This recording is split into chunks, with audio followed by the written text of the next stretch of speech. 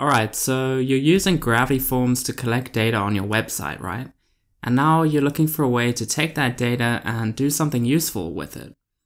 So maybe you want to build a testimonial page, or display numerical data in a table, or maybe you want to allow users to edit their data after clicking submit. Well, all of that is possible with GravityView. So I'm going to be showing you a few examples of how this works. So here I've got a form on my website. It's a Gravity form, and it's collecting data for business listings.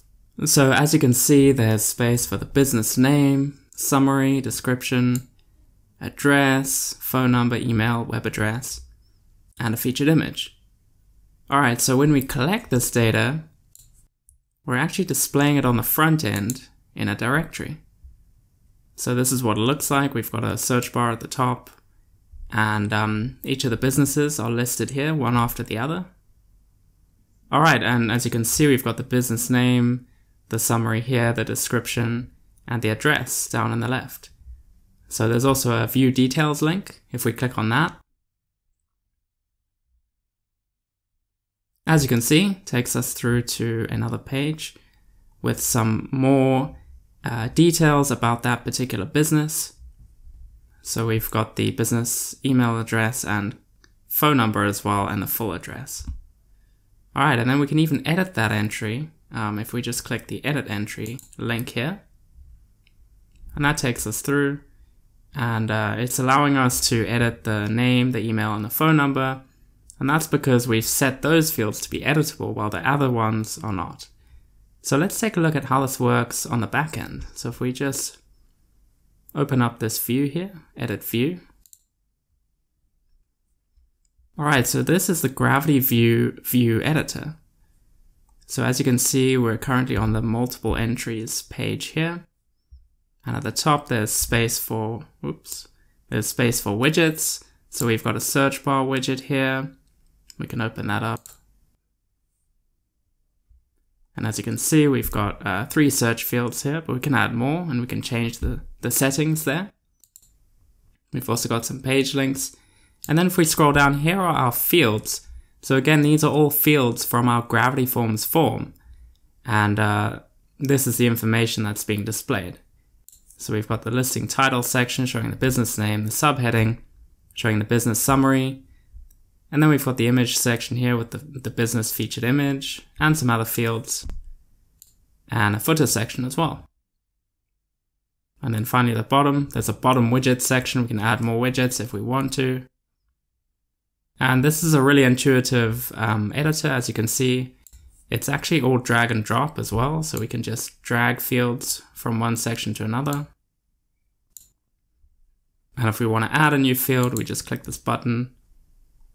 And here are all the fields from our form that we can add into the view. And there's also some extra ones too, including this custom content field, which allows you to add text, HTML, shortcodes, merge tags, basically any kind of custom content.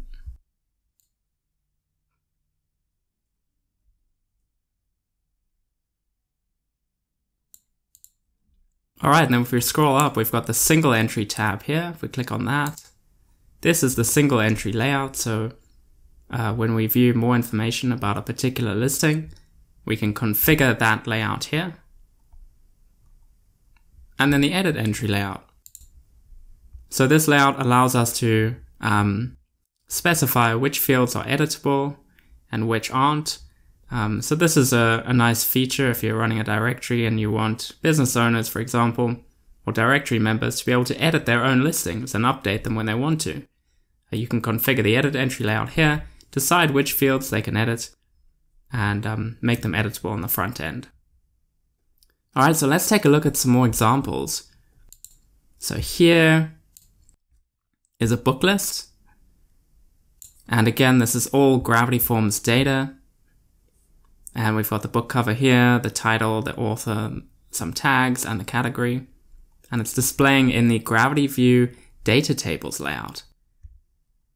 So if we click on one of the book titles, that takes us through to the single entry, and we can view more information about this book, as you can see. And there's even a handy QR code here that we can scan to get the ISBN number. Alright, so let's look at another example. Here is a audio library that we built. And again, we're using the DataTables layout. Here we're actually embedding music from SoundCloud. Alright, and then finally, here is a beautiful testimonial page that we built. Once again, this is all data that we've collected with Gravity Forms. We've got a testimonial form where customers can give us a testimonial, add an image and their name, and then GravityView takes that information and displays it in this beautiful testimonial card on the front end of our website.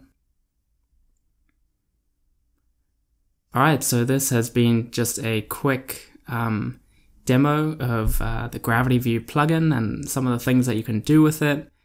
And yeah, if you have any questions about displaying Gravity Forms data or GravityView, you can check out our website. It's in the description below, or you can just leave a comment on this video and one of us will get back to you.